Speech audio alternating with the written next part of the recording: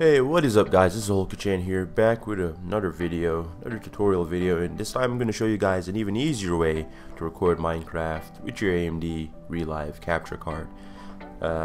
So let's get right into it. So basically, if you have the new Relive update, you would have noticed that it looks a bit different. I can't really demonstrate that right now because I'm actually recording a video.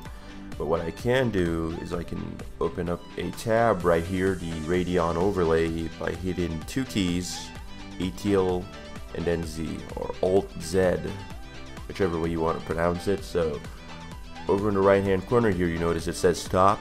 You'll probably see region capture, and you probably will see a lot of other options as well. It's not going to show that because I'm recording right now. I'm using Amd Relive to record this video right now. Now, what is this new region capture feature? Basically, this allows you to record anything. You remember the previous video where we had to put Minecraft in like this sort of window? It couldn't go full screen. Excuse me. It couldn't go full screen, and you couldn't get rid of these icons down here, the taskbar. That would be in the video if you were to record it. Now it's a bit different.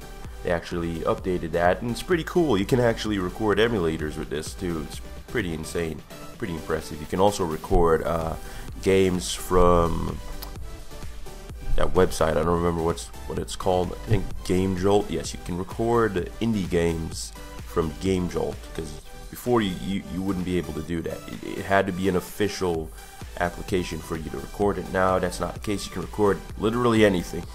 Literally anything. So all you have to do is click record region, whatever you have open. If you have Minecraft open, you can have it in whatever window you want. It's gonna record just that, and yeah, it's gonna record your microphone and everything, as long as you have the settings set to record microphone, whatever microphone or whatever microcord device you have connected to your computer. So it's pretty decent. It's pretty cool. Much better than before, because now you can record a lot of things and you can still record Minecraft. So a lot of you guys that do these classic retro game videos, don't worry. This new update it's pretty much covered in case of recording emulators and stuff like that. So hopefully this video helps to clarify in that, because I made a first video and it pretty much updated it. So I just wanted to make the second video.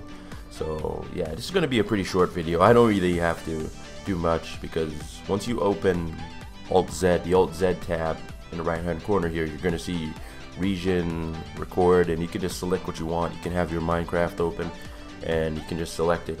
It'll come up as Java with a Java logo. You can just click on it and record your gameplay, and you're all well and done. So yeah, hopefully this video helped to clarify on the issue, and hopefully you guys will be able to record your stuff, because I actually tested it out on some other stuff, and it works pretty solid. And I really like the overlay too. It looks really nice. So yeah, thank you guys for watching the video. I hope I didn't ramble on for too long. So yeah, thank you guys for watching. If you liked the video, hit like. If you like the channel, you can go ahead and subscribe. If you didn't like the video, you can go ahead and hit a dislike and let me know why down in the comments. And I'll see you guys next one. And Happy New Year's.